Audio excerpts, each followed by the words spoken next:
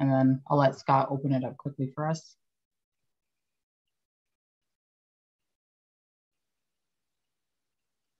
All right, well, hello and welcome, everybody. My name is Scott Florence. I am the Executive Director of the Sudbury Workers Education and Advocacy Center. And with me is my colleague, our Communications Director, T.T. Scotts.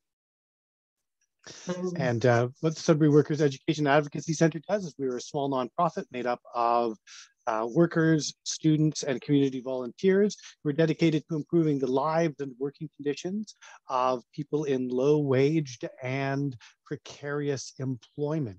We do that by providing public legal information on your rights at work, like we're doing here this evening. You can also just contact us directly if you've got questions. You don't have to wait for us to put out a presentation. You can just get in touch with us. And we also support clients who are having issues in the workplace. Perhaps you have been terminated inappropriately. Perhaps you're experiencing some violence or harassment in the workplace. Perhaps you have questions or are having your schedule changed a lot. We can help support you and let you know what legal recourse you may have to the problems that you're having. We also bring workers together to learn and share from each other. So we have our injured workers group that meets on a monthly basis.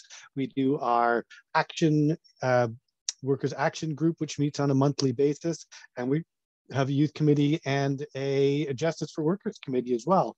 And if you are interested in learning more about any of those, contact TT at the end of the workshop.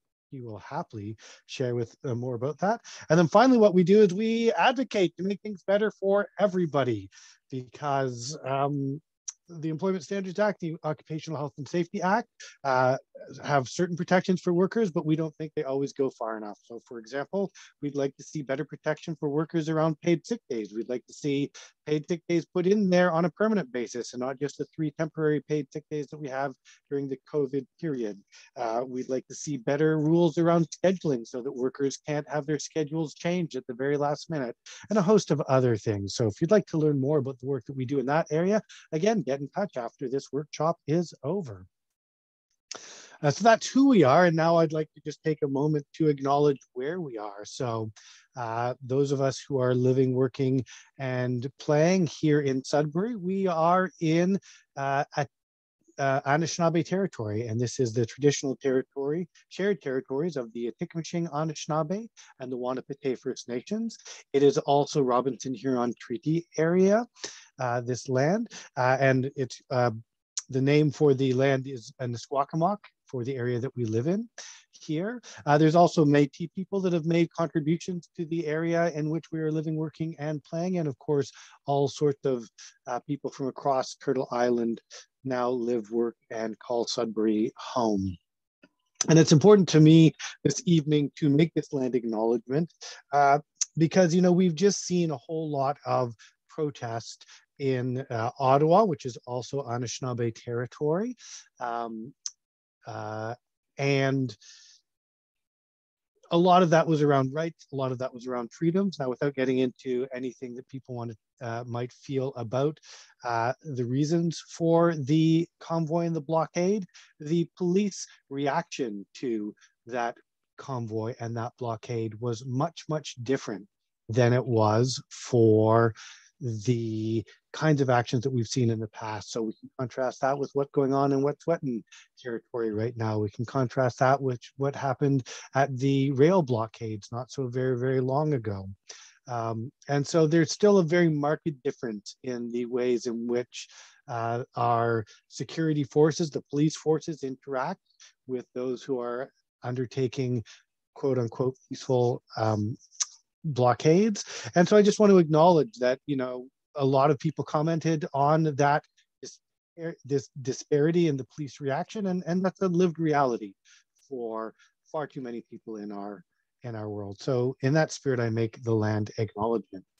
I'm now going to pass things over to T.T. Scott, who is going to steer us through most of this evening's presentation on the work that we did in learning about racism in the workplace in Sudbury and the anti-racism work that we are starting to do and will continue to do. So without further ado, take it away, Titi. Thank you.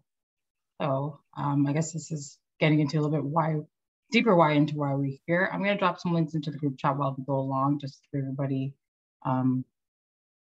centered and focused onto what we're going through. But to start off, why we're here is last year we did a research, or we conducted research in the greater Sudbury region, and we asked workers about their experience with racism in the workplace.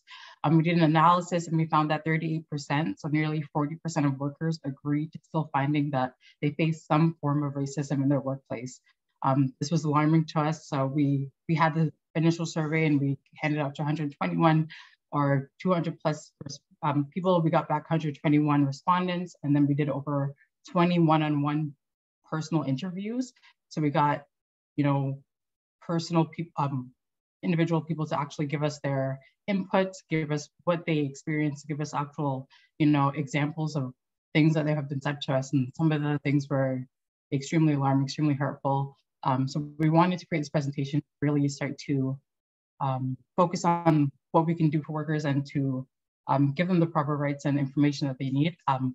A lot of the information that we were told that nearly 80% of the respondents said that they identified individual or interpersonal racism as being their biggest factor or something that they face at work, which is largely related to microaggressions. These are the day-to-day, daily, subconscious racist remarks or comments that people might make or we might face, and they don't even realize.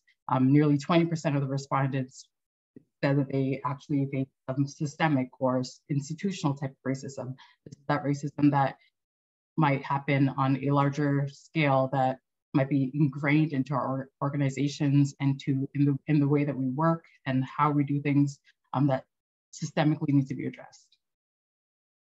We also found out that 50% of the respondents said that they were fully aware of their rights, which was great to hear, but not a lot of these respondents must be reporting them, because we do see a underrepresentation of actual workers who are going through with these claims, going through these complaints, and actually being able to fight them. So we wanted to make sure we give the proper information on what this process might look like, other information that might be related to it.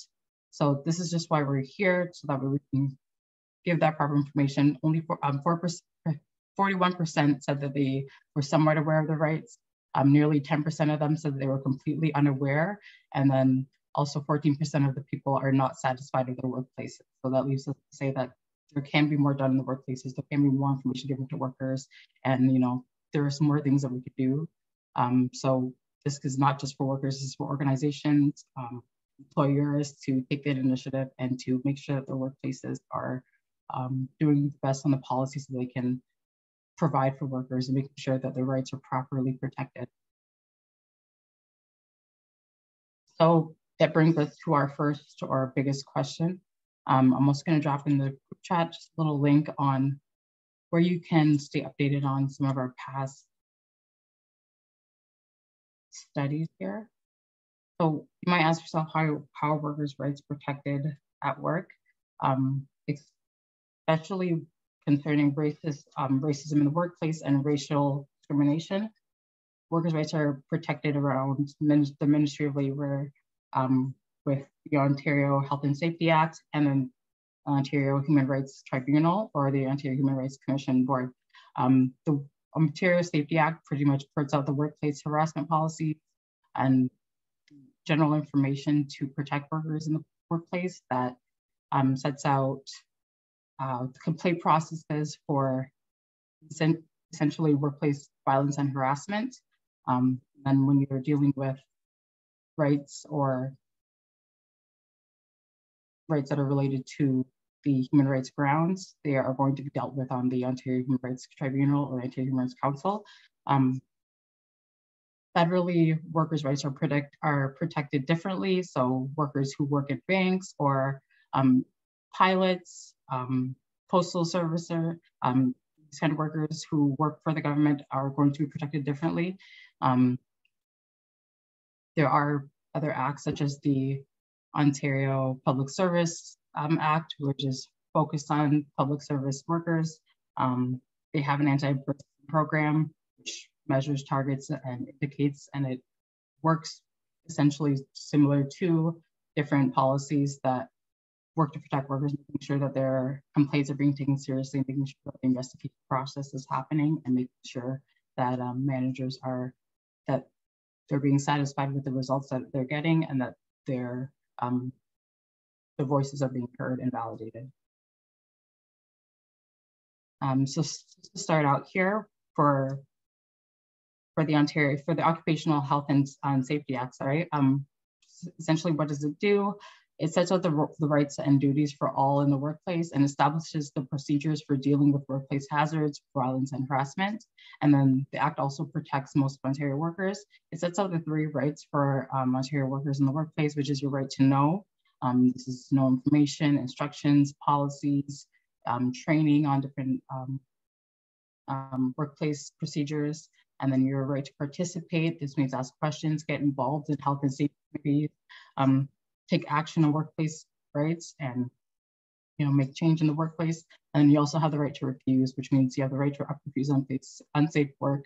You have the right to submit complaints if you have the experience of violence and harassment in the workplace. These are all things that are within your rights as a worker, and also it'll outline some of the responsibilities of your employer, whose job is to make sure that you have freedom from violence and harassment in the workplace and safety from certain different threats in the workplace. It's important for us, just before we get too deep into OSHA, that we express the fact that you cannot get in trouble for asking for your rights under the MRL. So if you go ahead and you end up talking to your employer, talking to your management system about what is going on, about taking action on your rights, about any kind of questions that you have, you should not be experiencing reprisal. This may look like anything like cutting your hours short, changing his attitude, changing your scheduling, maybe a change in your promotion, changing where you're positioned at work. Anything like this can look like reprisal, and it can, of course, result from anything from you just asking about your rights, from you requesting things be taken more seriously, constantly reporting something that's not being taken seriously, and you find out that instead of doing something, you're experiencing that your hours are being cut. This is all illegal. We encourage you to reach out to us or reach out to the Ministry of Labor, or of course 211. Definitely talk to somebody and make sure you're documenting this information. We'll get into a little bit more of what that process might look like later. But of course, if you're experiencing reprisal, then just make sure you reach out so that way we can get you the right supports that you might need.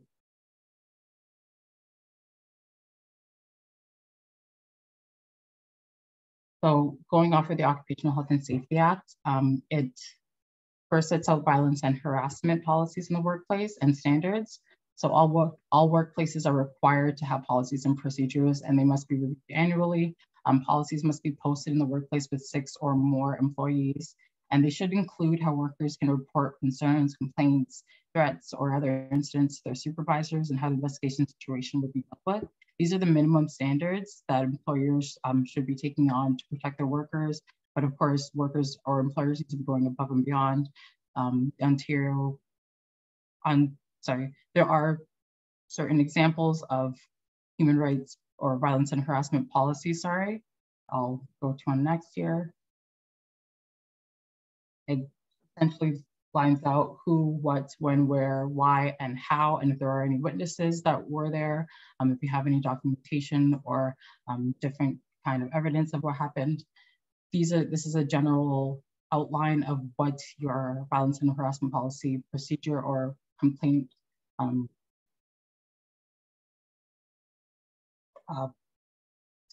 policy might look like in your workplace. These should be available and open to you. You should be known where this is, or you should be given easy access to them. So that way, if you need to fill one out and privately give one to your employer, fill one out and give one to HR, whoever it needs to be, you can do so without facing reprisal and without fearing for the job or fearing about who might see it or who might know about it.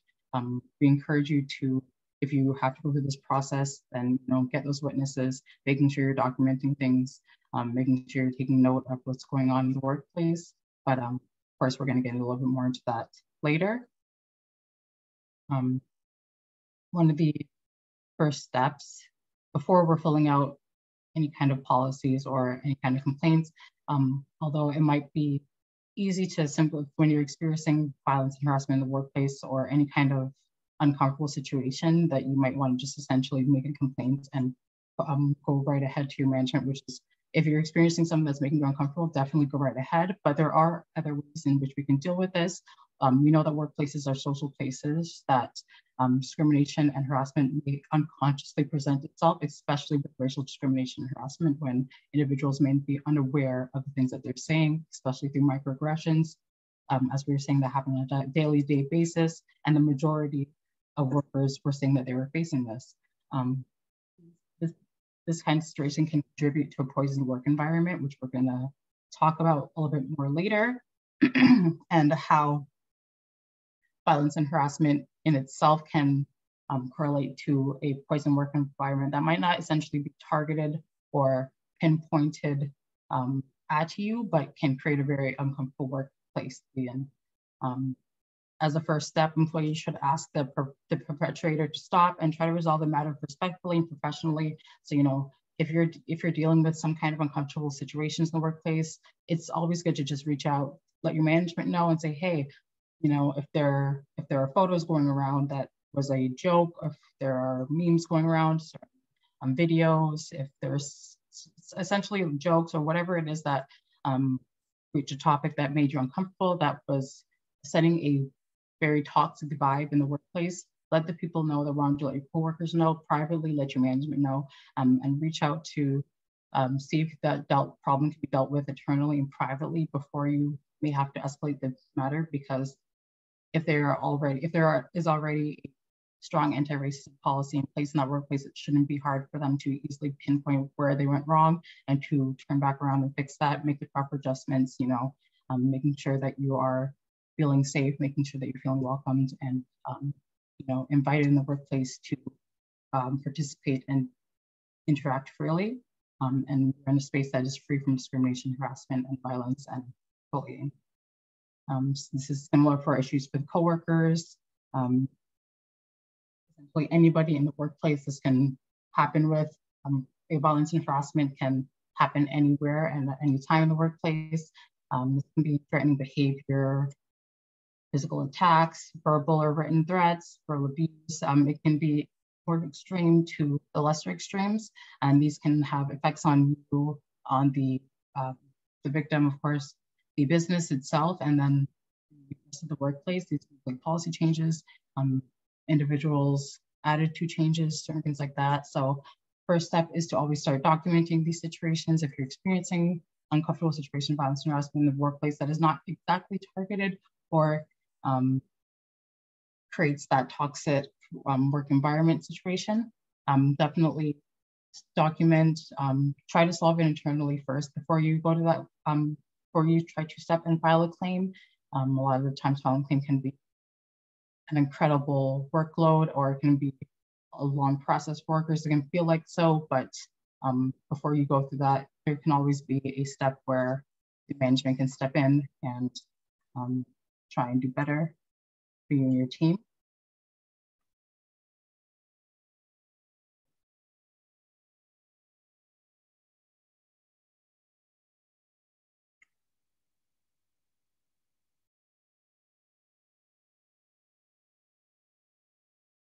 And then, of course, there is an investigation process that should be gone through. If you go through, sorry, before we fast forward there, I did skip a little part where if you are in a union, then your process might have to be dealt with a lot differently. You would go through a grievance process, so speak to your union rep. If you are experiencing violence and harassment in the workplace, that is your first step. Of course, there are different ways that you can deal with that privately, but your first initial step is to speak to your union rep and go through that process. But then the investigation process after you would file your violence and harassment claims should look the same. Investigations should be completed. No one should be involved in no one involved in the incident should be involved with the investigation. Of course, action should be taking and demanding all the results. And then if you feel that your case has not been handled appropriately by your internal parties, it's important to contact us or to appeal to see what you can do to make sure that you are feeling safe and welcome in the workplace, or safe and okay with the results of the matter. After a complaint is made, an investigation should be undertaken promptly. It should be objective, confidential, and thorough. The person conducting the investigation must not be involved, but they can be internal. So they can be involved in the health and safety committees in the workplace or other areas like that. They may be a supervisor that is in the workplace, but they just might not be, they cannot be involved directly in the incident.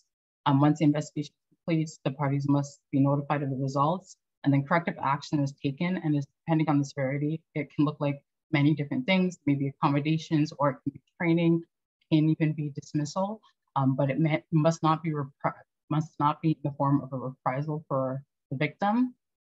That is essentially the most important thing. If you're experiencing a reprisal, it's important to reach out and to take note, make sure you're documenting, and being aware of what's going on.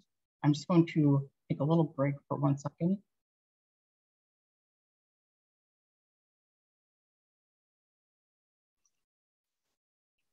And while TT's just getting a drink of water to arch your throat there, I'll just let you know that we will be taking questions at the end of the presentation.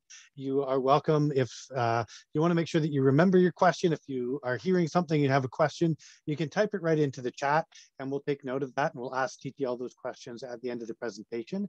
We do ask, however, that if you do write something into the chat, that you keep it general. We don't want you to provide any confidential information, so please don't name your workplace or any colleagues that you might be asking questions about. Just try and phrase things in a general way. If you do want to get more specific information about what you are, what's going on in your workplace, you can give us a call. We'll be posting we've posted our numbers already in the chat, and we'll post them again. I should also stress that tonight's presentation, and just in general, what we do is we provide legal information.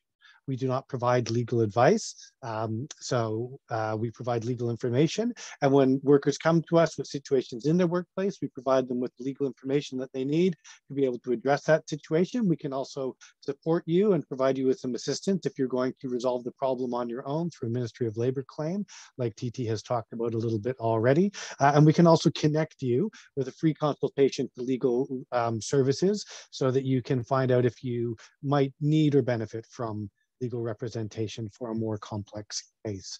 And it looks like TT might be ready to take back over again. So our commercial break is now over. Thank you for that. That was amazing. Perfect.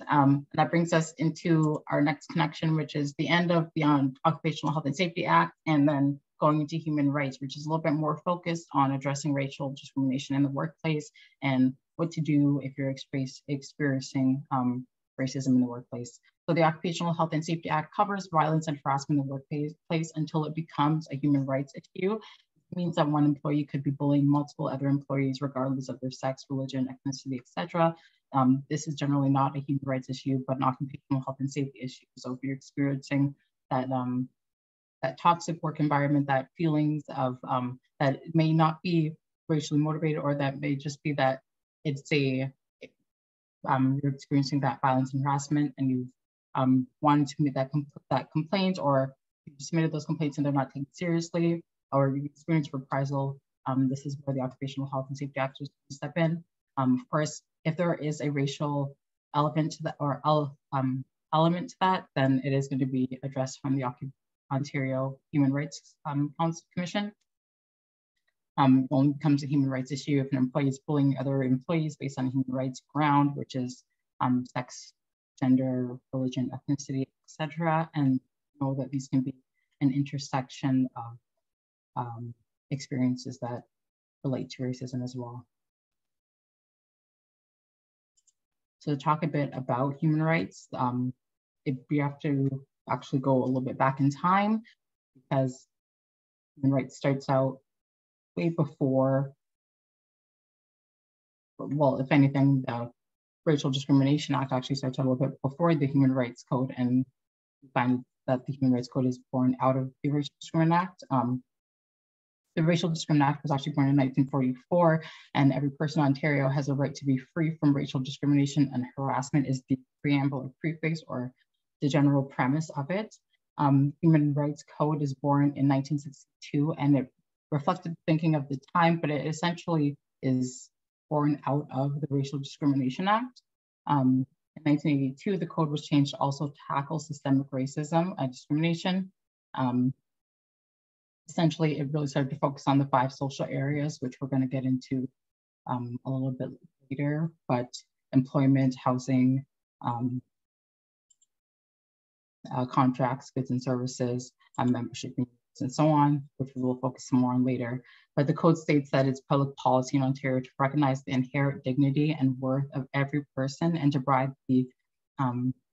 provide for equal rights and opportunities without discrimination.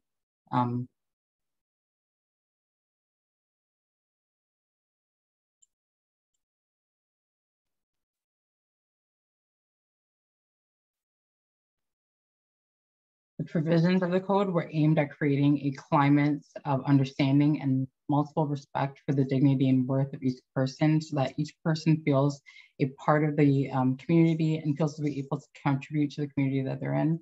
And it also evolved in part from the Ontario Racial Discrimination Act 44 and continues to evolve since then. We're going to quickly just go over the fundamental rights and freedom that everyone has as a human being, which are, they are universal, they belong and apply to everybody, they're inalienable, they cannot be taken away, and they're indivisible and interdependent, and they apply together and are equal. One cannot pick and choose. We're going to get into a little bit more about how this really falls into competing human rights and to the intersectionality of where the protections of the code really come into fight, especially if you're experiencing an intersection of violations as it relates to not just racial discrimination, but an added amount of discriminations onto that.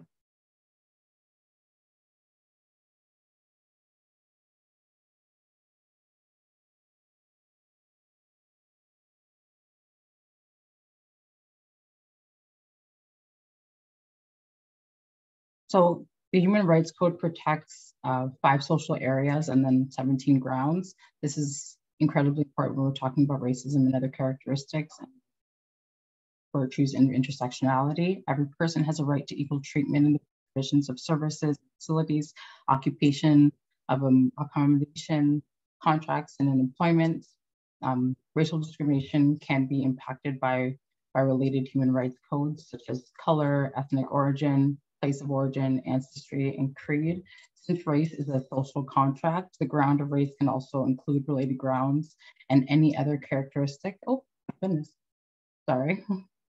Any other characteristic that is racialized as a means to discriminate. So, for example, many times,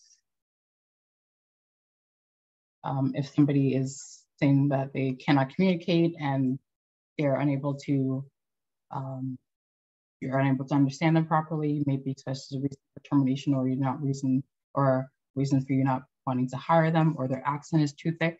But this can also be a form of racial discrimination because that person may come from a racially ethnic background. The same thing applies in a situation in which Black people may be more prone to face discrimination if they are a disability, are older, females, and so on and so on. If they are transgender and Black, you might face another form of discrimination and that are layered on and create to their experience and then their added experience of discrimination. We're going to talk about how this is addressed in the code and how they try to accommodate and how to really address this form of systemic racism that is institutionally built into our organizations and into many of our workplaces. The code tries to tackle and target these areas of disproportionality and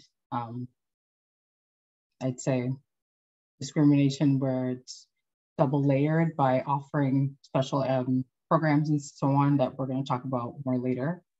But to finish off, what the Ontario Human Rights Code protects under is that it is meant to remedy the situation. So a systemic remedy is a remedy designed to correct the discrimination which the complainant is found to have suffered, and it's ideally meant to prevent further recurrence of discrimination both in the workplace and as for the individuals who have perpetrated it themselves. It can include requirements that the respondent carry out certain acts in order to impress upon the respondent the importance of compliance. So it essentially pushes the importance of making sure that whatever the remedy is, that the person follows through and that they're actually taking it seriously and going forward with it. So there might be extra pressure from the Ontario Human Rights Council that they're doing that and that there's eyes on them. But it's essentially meant to remedy the situation for the person or group discriminated against, and it's not going to be a criminal penalty. It's not actually going to punish any organization or any individual, but it does call for them to take accountability for action and to create some sort of remedy in which the individual who faced that discrimination is validated and they feel that they can move on and they feel compensated, essentially.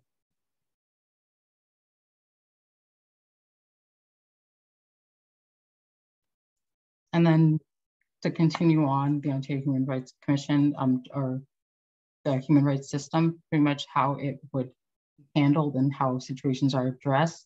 They start out from the Ontario Human Rights Commission, which develops policies, procedures, and pretty much the code and tells us how to understand and how to interpret different policies that are presented. It sets out the different policies for workplaces and guidelines in which we should interpret for ourselves and for workplaces.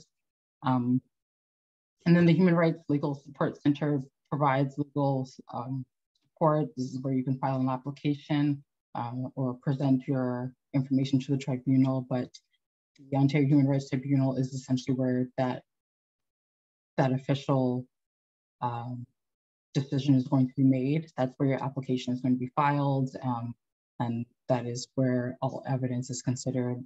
Final investigation, or sorry, I guess final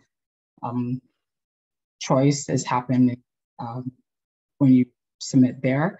You do have a choice to appeal if you're not happy with the decision made, which you can go forward with. You can also choose to go privately. The choice is up to you, but there are, again, if you do choose to go legal ways, there are legal penalties that you will have to forward, and you might get more money, but it's essentially how it goes through. We're going to get a little bit more into the processes of a human rights claim later, and how long you have for that and what that might look like.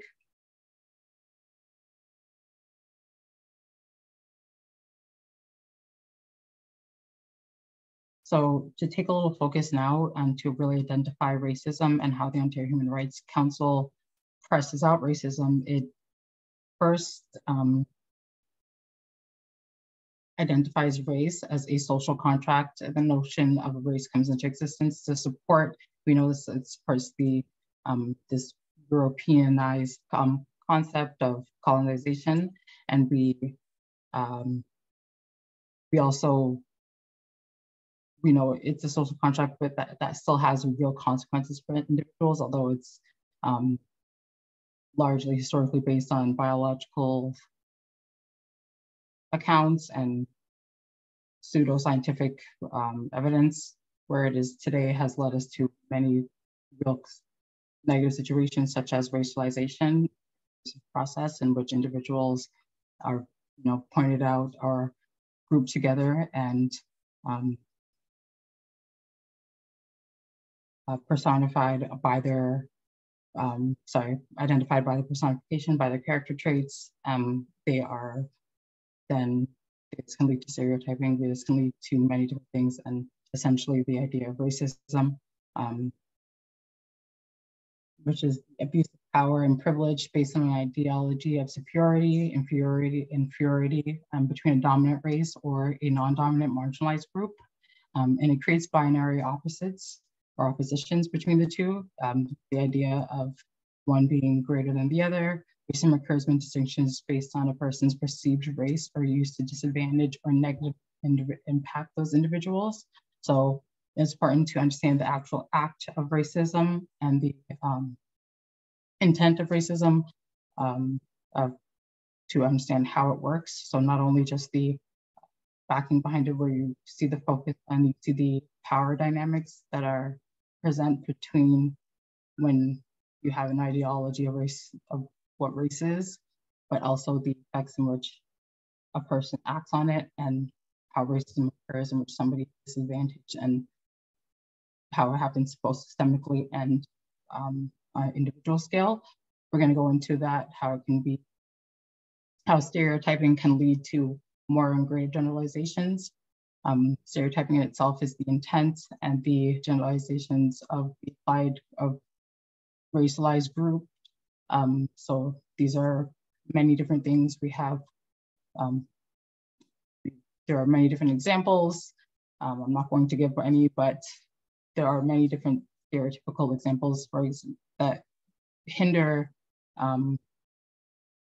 individuals from being able to, get those promotions, get those same opportunities made for other people.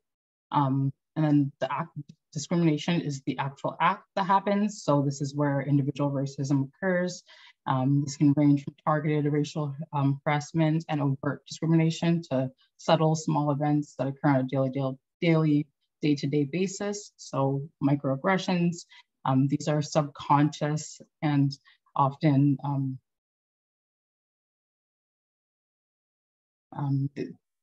simply occur very just randomly or recurrently. You may not even realize that you're saying one. And they occur many times between coworkers as jokes or at work as comments, slight observations that you might make, cartoons, different drawings, different things that may make itself around the workplace. These can correlate and lead into the poisoned workplace that we're going to, or the poisoned work environment, which we're going to get into later. And then macroaggressions are a different form of racism. They are an act of racism towards everyone of a race or gender or group. These are larger forms of racism. So while microaggressions might be individually targeted and might be personal, so it might be just you who have experienced it, a macroaggression is attack on the entire group. So this is like spreading misinformation about the group, or spreading hateful comments, spreading about not just about one individual and pointing them out, but about the entire group.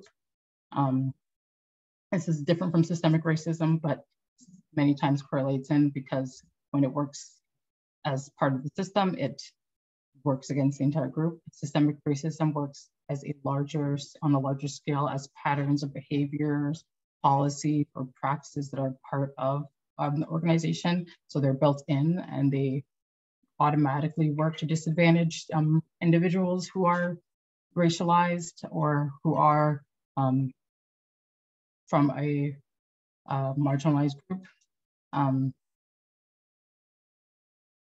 These essentially perpetuate and continue the disadvantages that individuals might be facing, and keeps them in that situation where they cannot find help, or they cannot alleviate pressures that they're facing.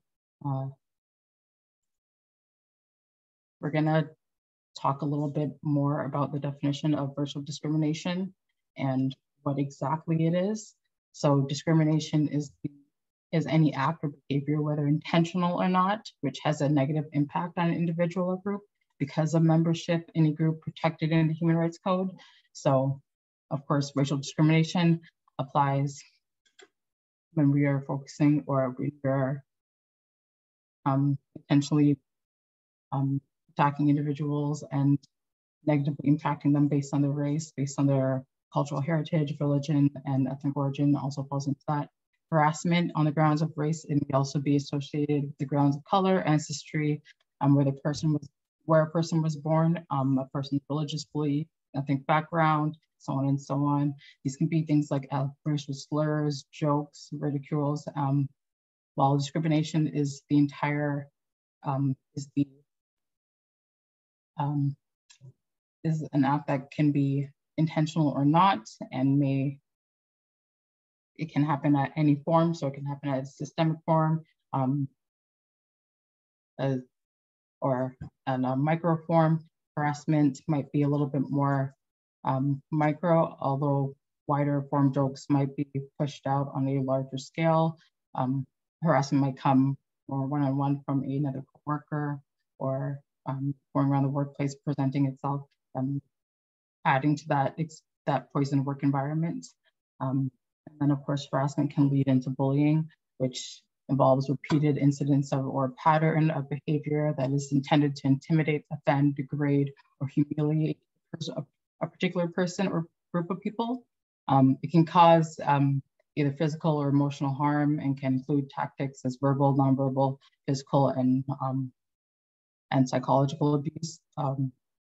When these situations start to escalate, this creates a very dangerous situation for a lot of people. If you find yourself experiencing racial discrimination that has continued to elevate in the workplace, and the workplace is not taking it seriously, and you find yourself unable to get any help and you have experienced something that has correlated to a direct attack, like a hate crime, it goes beyond the jurisdiction of the Human Rights Commission. So it's important that if you just reach out to the police if that has been your experience, if you are being threatened, or if your life is on the line, if you're experiencing anything that is essentially threatening your life, or that has gone beyond just verbal attacks, that culture and that essential notion of fear, and that is physically causing you harm, that is, somebody going out of their way to target you, to follow you, stalk you, things like that. Make sure you are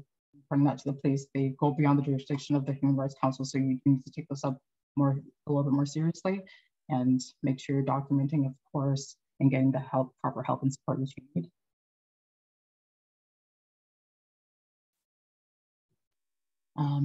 Just to address the poison work environment, and to really define what it is, a poison work environment on the basis of race is a form of indirect racial harassment or discrimination. This can look like offensive cartoons, insults, jokes, or even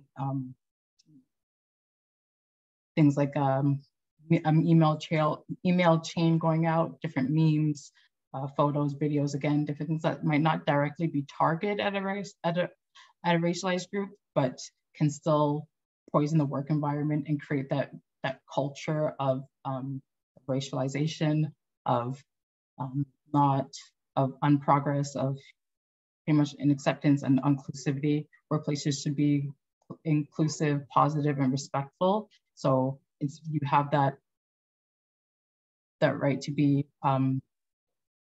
free from harassment and free from violence in the workplace, because we know these effects have large effects on everybody, not just you, but also the workplace itself and business. When we are allowing workplaces to make room for racist marks and to let racism slide, we're allowing that notion, and we're saying that okay to those who you're inviting in, your clients, your customers, and you're creating that very exclusive and unproductive culture. When workplace contain racist jokes, behavior can create a poison work environment. All employees have an obligation to prevent this and have the right to be free from toxic work environments, of course. So if you see something, say something. We're going to get a little into more of that later, but it needs to be an ally, and how you can be proactive about working for anti-racism in the workplace. And then applying the code one more time here, which is special programs. Accommodation means making special agreements for some people so that they can have the same opportunities as everybody else. For example, removing barriers for marginalized groups, supported by the Ontario Human Rights Code is certain measures to pretty much permit and to allow the protection of certain programs in certain areas for certain groups, so that way they're able to get that platform and they're able to get that opportunity to accelerate and to gain the same accessibilities as others in society. This, for example, addresses situations in which a Black elderly disabled individual who is more likely to face discrimination and face anti-hiring face anti-hiring discrimination, or not able to get those promotions that they need. They're able to get a certain program that they're able to get special educations or a special employment opportunity or specialized hiring programs. So that way individuals are given that opportunity to, to uplift themselves, to gain the same accessibility as everybody else. Race-based special programs attempt to place racialized persons on the same footing as those who have not experienced an historical disadvantage because of their perceived race. So this is important from the Ontario Human Rights Council because it attempts to address that systemically and to work against what is built into our system. Going into what anti-racism policies in the workplace might look like. This is a general guidance given from the Ontario Human Rights Council. So a comprehensive anti-racism vision statement and policy. So this is these are general guidelines of what a solid organization anti-racism program will contain. The first one is a comprehensive anti-racism statement policy. So make sure that it's clear that this is what they stand for, that it is comprehensive to everybody, that it is simple in plain language. So that way everybody's getting that same message, that zero tolerance policy for discrimination and zero tolerance for harassment. They're ensuring that it's proactive, ongoing, and monitoring. So that way it's not something that they just have created and leave alone, that they're, they have a committee looking at that, or they have individuals addressing it consistently, annually, whatever it is that they need to do to make sure that their anti-racism policies are staying up to date, and that way they are making sure they're doing the best steps to address racism in the workplace and making sure the workers are in a safe and welcoming environment. It should also implement strategies, which means strategies on how to address the complaint processes or racist and racial discrimination in the workplace, which means what does anti-bias training look like? Are there new committees that should be formed? Are there new toolkits that should be welcomed into the workplace and things like that? And then of course evaluation, which means there should be information on how your complaint or your complaint or procedure is going to be, how it's going to happen, how the process is going to happen. You should be made aware, that should be made very clear throughout the policy, who you need to talk to, how you're able to get that information, and what you need to collect to submit your complaint.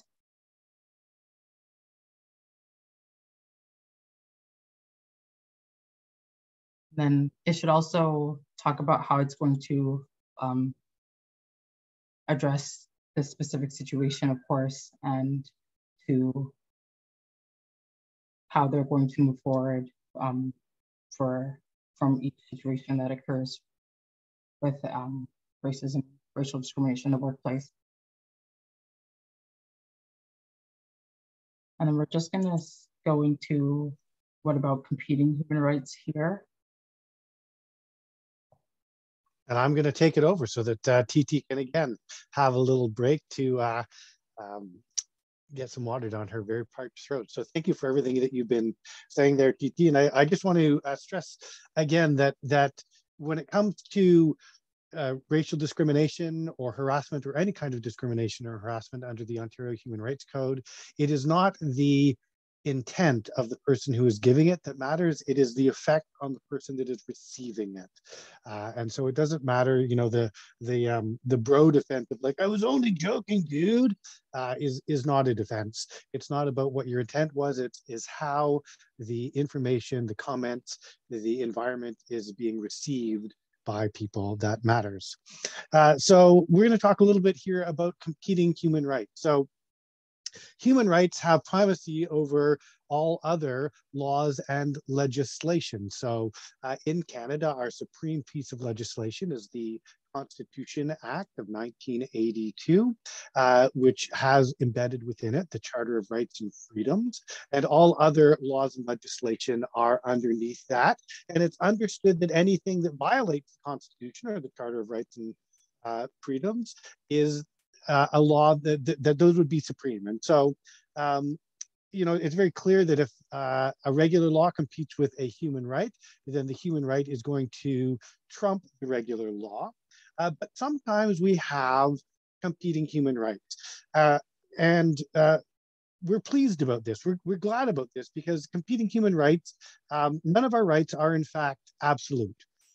It is only because we have competing human rights that we're able to have a human rights code that allows us to protect people. So for example, the right to freedom of speech. We've heard it a lot in the last little while.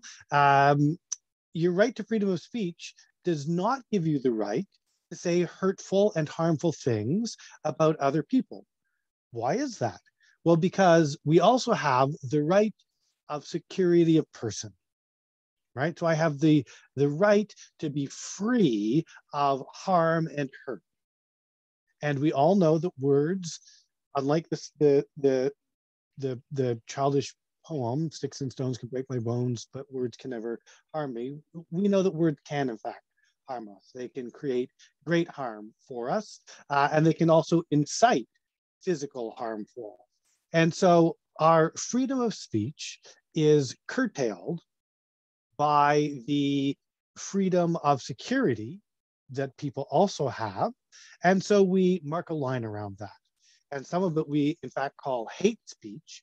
And we in fact take that beyond the Human Rights Tribunal. And we say, actually, if you go this far in your language, that actually becomes criminal. Because you are in fact inciting harm to someone. You're calling for physical injury to people. Or your words could be reasonably construed to be doing that, and that actually is going to become criminal. But then less than criminal is all of the kinds of words and actions that TT has been talking about all through the day or through the presentation. So how do we reconcile what might be competing human rights? Well, the first thing that we have to do, there's a three-stage framework, and the first thing that we have to do is we have to actually determine that both of those things are in fact rights. All right. So in the case of, you know, am I allowed to say racist or sexist things in the workplace? First of all, do I have a right to freedom of speech? And the answer is yes, both in the Charter of Rights and in the Ontario Human Rights Code, we absolutely have the right to freedom of speech. So then we have to look at the other side, though. Is there a right on that other side? Do I have a right to be secure in my person?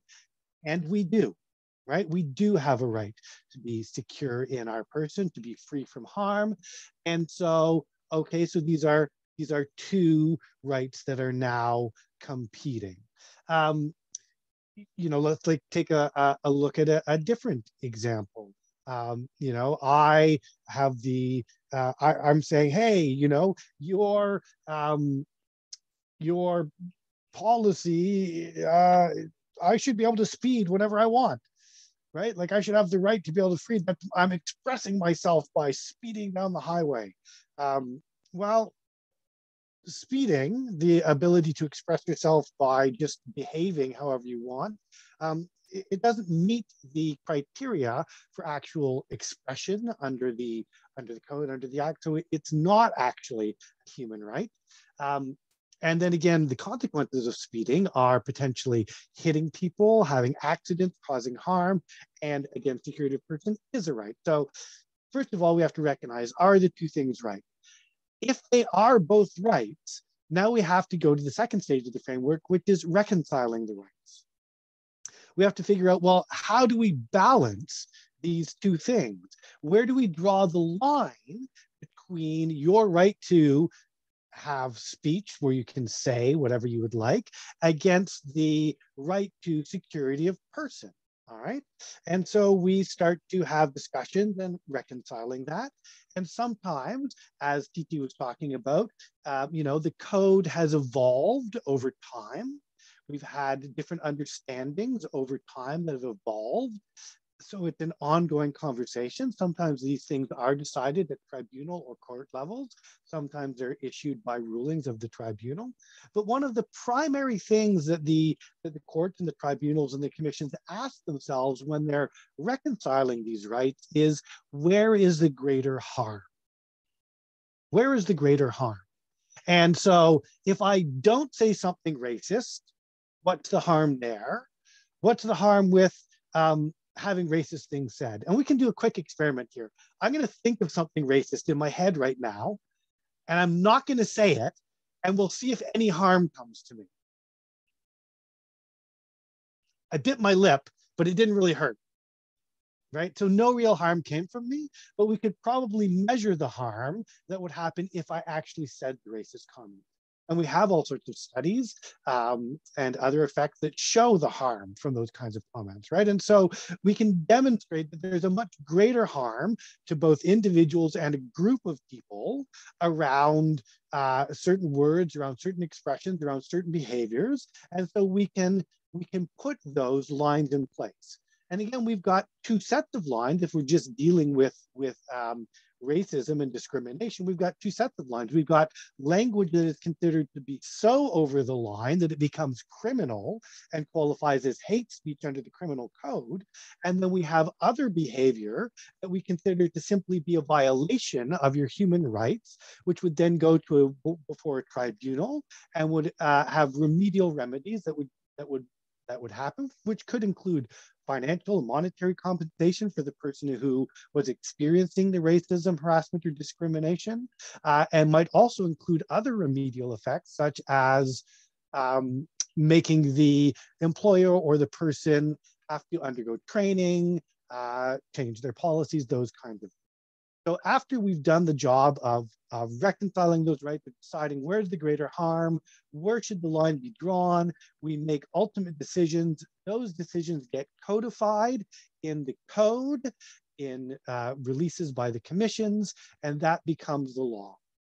But again, our understanding of these things changes over time, right? If you take a look at some of what we thought was advanced thinking from the 40s, 50s, 60s, and 70s, we kind of cringe at the expression of some of that in today's age, because we've realized that there was still a lot of white European lens that was being applied to those understandings, that we really weren't achieving great equality.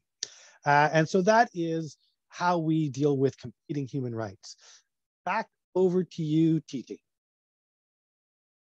That's perfect. Okay. And this switch to our last bit of our presentation here, which is what are our next steps, or what do I do next?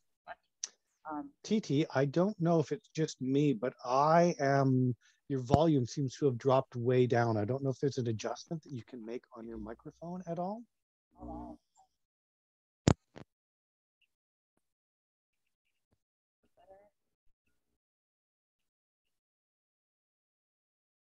No, I'm not hearing you at the moment, I'm afraid. Oh, that's better.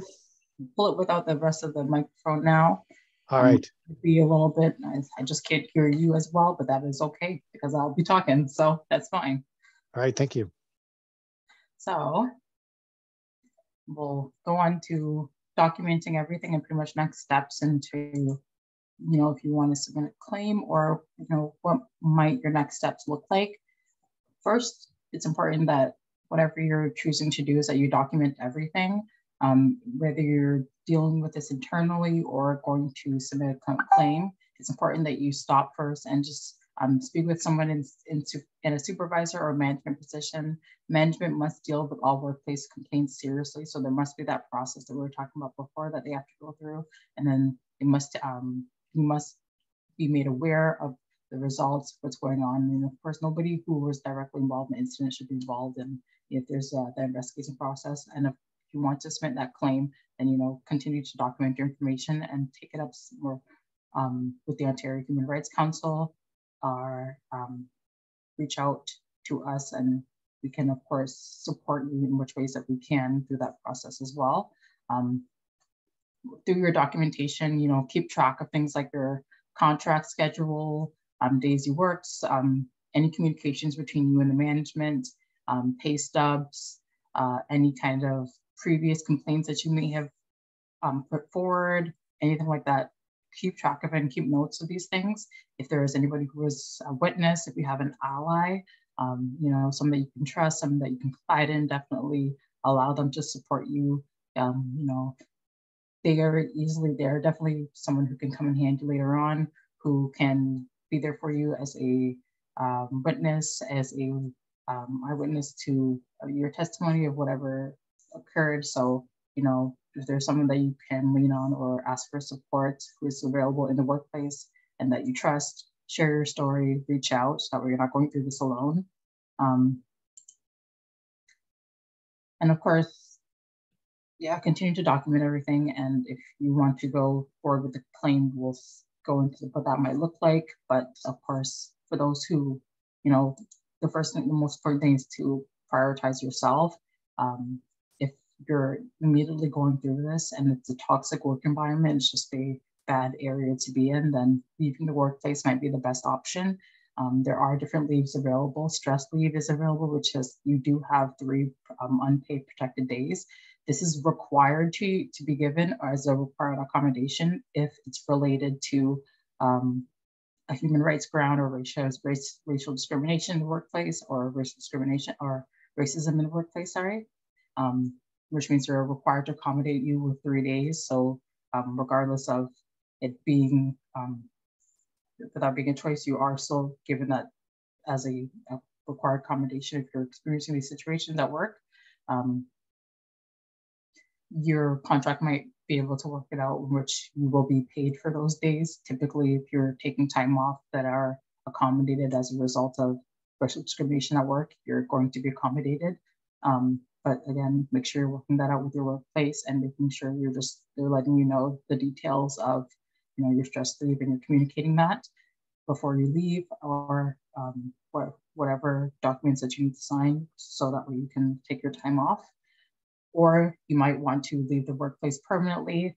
This might also be considered constructive dismissal. This can be a very tricky process. So before you go through with constructive dismissal and see this as an option, it's important that you just reach out.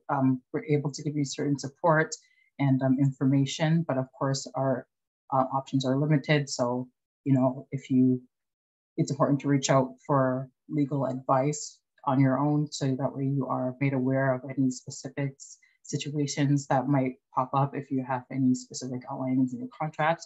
But you could be entitled to termination pay as if you were wrongfully fired, and this is called constructive dismissal, where you're forced to leave because your workplace is pretty much refusing to do anything and they're not taking your results seriously. And of course, that workplace is continuously to be very toxic and unproductive.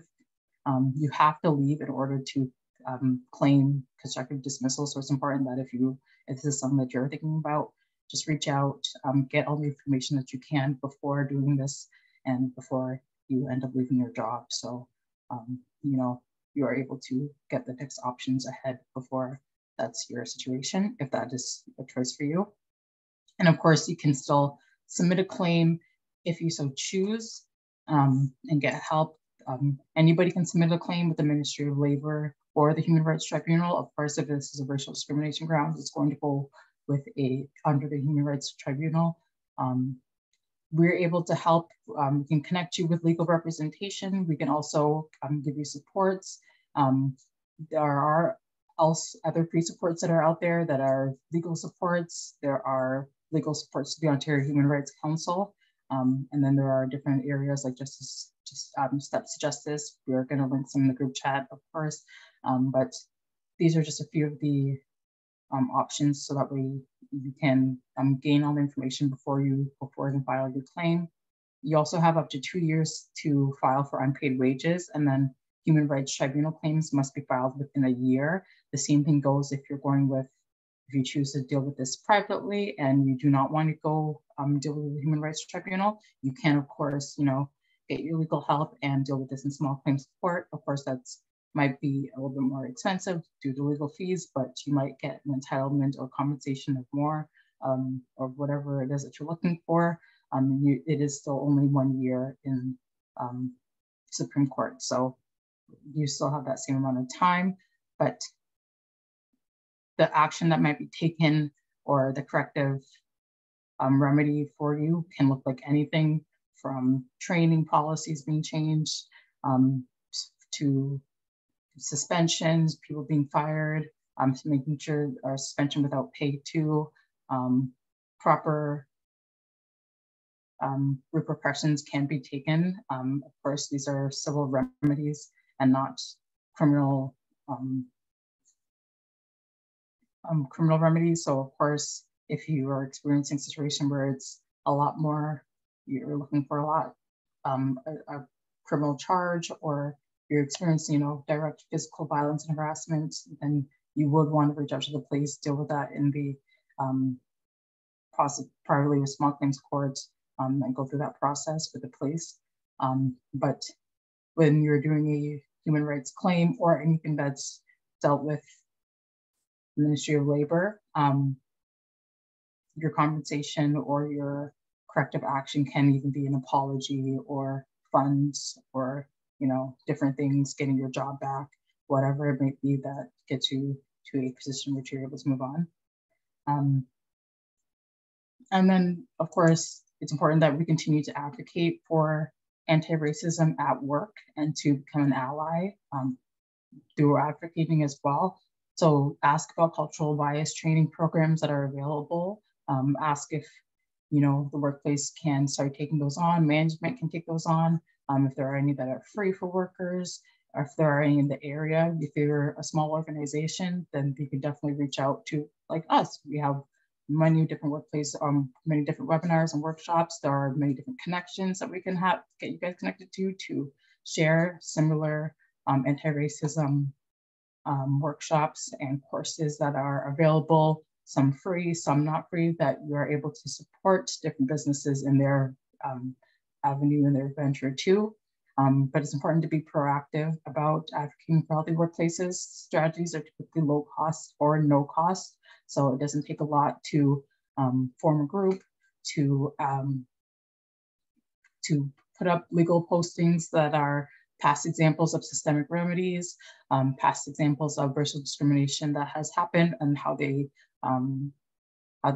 amended them, how they fixed them, talking about taking it more seriously about the policies if they are not annually, if they're not regularly assessed. You can argue or you can ask for your employment or your management to take more seriously, to get on a council, so that way you are looking over those things more regularly, making sure those proper adjustments are being made, and you can get directly involved in this. You can also be an ally through this, and if you're the individual who has either attributed to, or even if you have not, it's important just to take responsibilities or take a moment to reflect on whatever the individual who is sharing their experience and sharing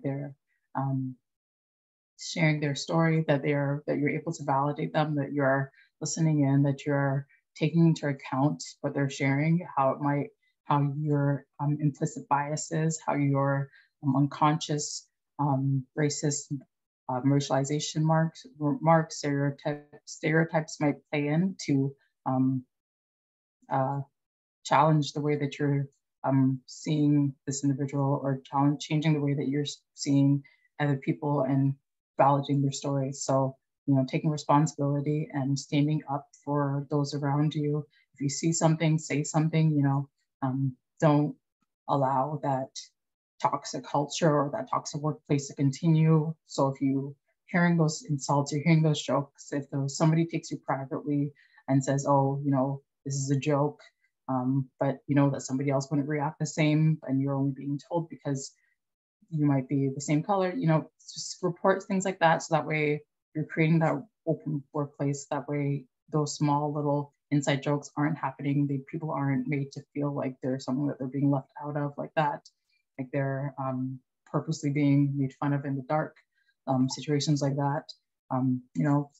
Report that. That is, you have a duty to stand up for your rights and stand up for those around you. So if you see something, say something, validate your coworkers' experiences, and allow them to confide in you, allow them to be there for for you to be there for them. Or if you can't, then take initiative and to take accountability to learn, take some actions to do what you can to listen, to silently support. There are many things that we can do to work proactively towards anti-racism. That doesn't mean directly getting your hands dirty. And then, that brings us to our end of our discussion today on racism in the workplace. I will give a little moment here if anybody has any questions, anything they want to suggest, anything that they would like to add in the group chat, please feel free.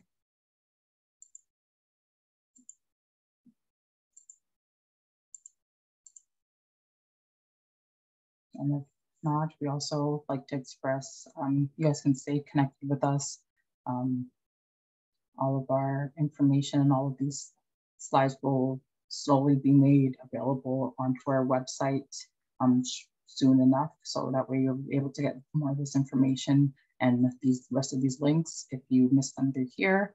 And you're able to stay updated and connected on workers' rights if you're interested in more workshops or connecting with us one-on-one if you've experienced racial discrimination in the workplace and you want to get more information, you want to pretty much just know where to start even, or just want to share your story.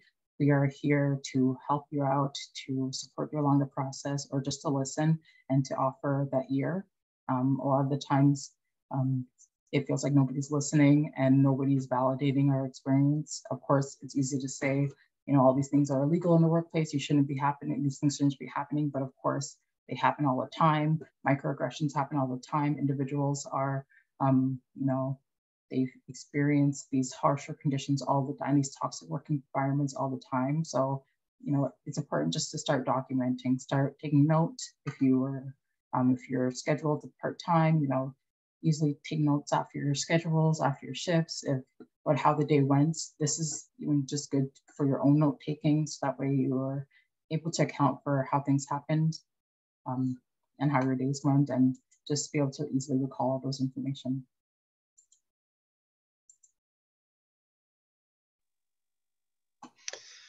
I don't see any questions in the chat there, TT, and I just wanted to say thank you to everybody for joining us. I forgot to mention at the beginning of the evening that the Sudbury Workers Education and Advocacy Centre is funded by the Law Foundation of Ontario, so we thank them for their generosity that enables us to create and present these presentations.